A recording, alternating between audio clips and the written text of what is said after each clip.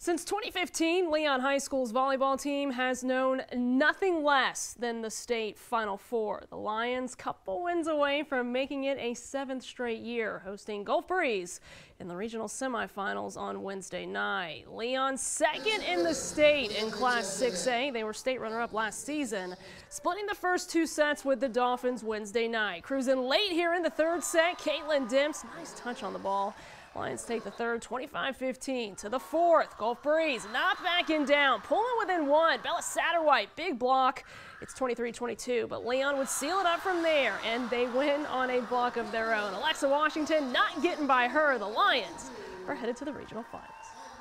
When you come off a state runner-up, that kind of hits home, and so these kids have sat on that for a year, and there's no sting that burns a little bit more than coming out of a state championship, not the state champion, and having to hold on for another year. So we have 8 seniors, and it'll be up to them to get us through on the next round.